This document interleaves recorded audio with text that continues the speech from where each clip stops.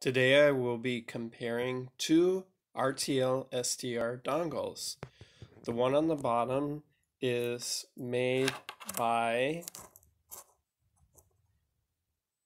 RTL-SDR Blog, and you can see on the back that it has some identifying information.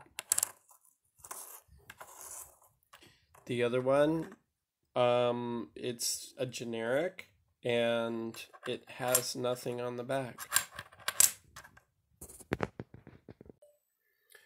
I originally found what turned out to be the generic on Walmart.com, and as you can see by the description, it was advertised as the blog version.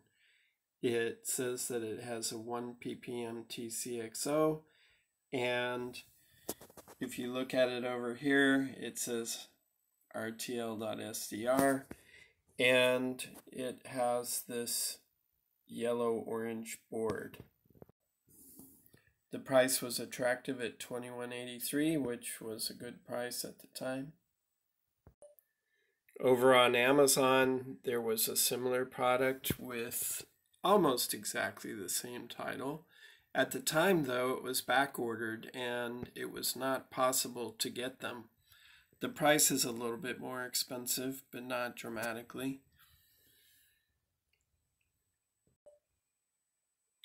So I ended up purchasing the first one from Walmart because I couldn't get the other one. Interestingly, the Walmart version, again, it has these yellow boards, which should have tipped me off.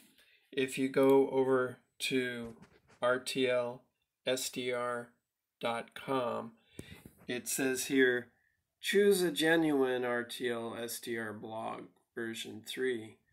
And you can see that there's a picture of the board, and it's definitely a very different board.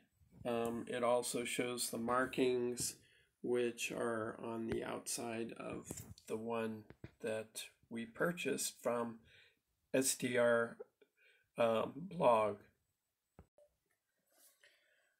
With the blog version attached to an external discone antenna, I'm bringing up the local NOAA weather stations on SDR Sharp. And what's interesting is you can see that the various different frequencies are all lined up with 162.4, 162.425, etc. And we're listening now to 164.425.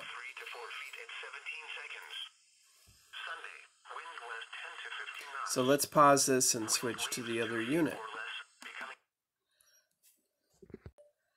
Okay, now we have what I'll call the generic version attached, and we'll push play, see what happens. So you can see that there's a dramatic shift in the frequency of the signals. We can't even hear them anymore. If we look at the waterfall, you can see the dramatic shift. So if we go to the settings, there's a frequency correction, and we'll type in 62. And now our frequencies are back to where they were before. So what that tells us is that the generic, let me turn this off. What that tells us is that the generic is definitely not 1 ppm. It's more like 62 ppm, which is not good. Now we'll document another problem that exists with what I'm calling the generic version. This is an interesting channel, which is basically from a local radio station. It's used to communicate with people in the field. So we'll play this. We're using the generic version. There is a work zone. The right lane is closed until 10 a.m. Minor delays through the work zone. The thing that's interesting is that there's a very high-pitched sound which occurs on almost every signal that you receive, but I'm just demonstrating it on this particular one. So I'm not sure how well the camera will pick it up, but there's a very high-pitched tone, which is super annoying. It's America's best. Book your exam online today. In certain states, eye exams provided by independent optometrists or ophthalmologists. See store for details. Hi, my name is Ellie Ortiz, and I'm the owner of Laguna Legal. Okay, now we're back to the blog version, and we'll push play and see what we hear. You knew it was coming, and you know there's nothing you can do to stop it. And now it's here. So what happened there was we had a strong signal show up, and it caused a lot of interference that we can see in these different locations. Those are not real signals, those are called intermod.